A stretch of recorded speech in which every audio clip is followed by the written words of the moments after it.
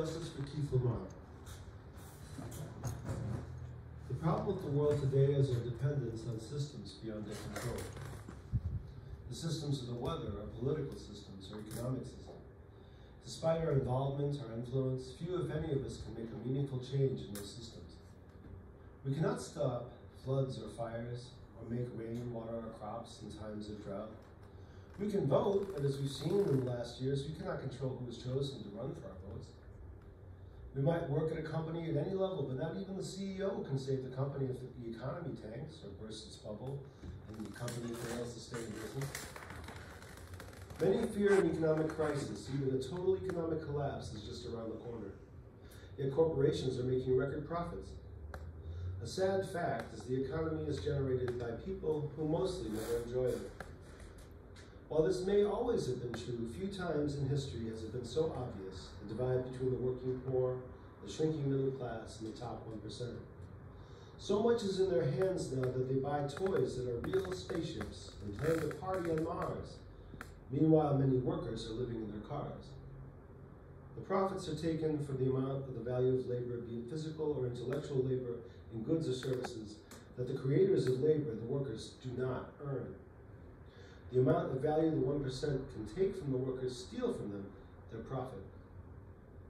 The more the 1% can steal from the workers, the higher their profits. This is why the 1% has been attacking wages every year since the 1970s. This is why the 1% broke the unions so mercilessly, and only very recently have workers fought to unionize again, or for the first time, workers of all professions finally making a counterattack. Inevitably, working people will look to where a lot of industrial and agricultural jobs have gone in the last years. They will realize many of these jobs are now in prisons. Why? Because the wages the workers cut of the products and services they make is even lower in the prisons than on the jobs remaining outside. In 6 states in the United States, Alabama, Arkansas, Georgia, Mississippi, South Carolina, and Texas, workers in prison make no money at all. They are literally slaves. Most states where prisoners are paid at all, they make pennies an hour. The core of industrial production left in the United States is the slave and near-slave population. This is a very big part of the incredible profits of the 1% in the last years.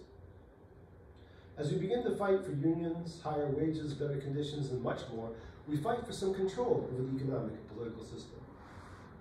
In prisons, people are forced to fight for their very survival. During such a fight, beginning on Easter Sunday in 1993 in a prison in Ohio, a man named Keith Lamar was blamed for the deaths of 5 prisoners during the 11-day uprising called the Lucasville Prison Uprising. The authorities were embarrassed by yet another slave rebellion in their prisons, which claimed a corrections officer as well as 9 prisoners. Inmates were offered early paroles, dropped charges, and other incentives if they came up with a narrative that could distract from the real problems of the prison system. Keith Lamar was to take the blame.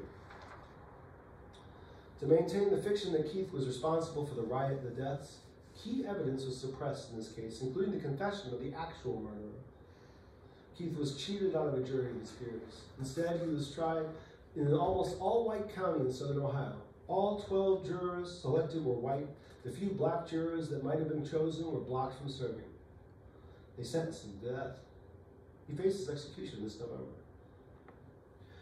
Keith Lamar has been fighting this unfair racist decision of that court since 1995 and has spent all of these many years suffering solitary confinement. He's been beaten, starved, tortured, kept apart from his fellow prisoners, and denied his family. But he's fought hard for his humanity, inspiring many around the world. He wrote a book in prison called Condemned, in which he takes apart his case and the whole prison industrial system. He recorded an album called Freedom First, the first ever album recorded by a prisoner on death row, with some of the finest jazz musicians alive collaborating with him on making it. The album came out in 2022, as did an article in the New York Times, which told the world his story. In Ephesians chapter 6, verse 12, we hear, "For we wrestle not against flesh and blood, but against principalities, against powers, against the rulers of the darkness of this world, against spiritual wickedness in high places." The darkness of this world is its ignorance, its cruelty, its secret, the torment of millions of people to prop up the rulers' economy, the rulers of this world. The spiritual wickedness exists all throughout our society, born of the cruelty of our prison industrial plantation status quo, and thus in high places the evils of this world are continually planned. As long as millions of people slave for the benefit of the few, as long as most of us struggle to earn our living in a world based in this slavery, as long as we do not bring light into this darkness, the secret evil will remain. But what can we do? What can we do right now?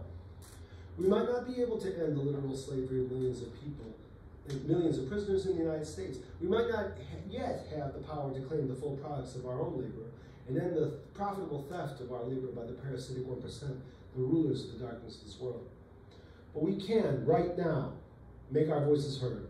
Demand Ohio Governor Mark DeWine release Keith Lamar immediately. Sign the petition that will be available, link below, and spread the word.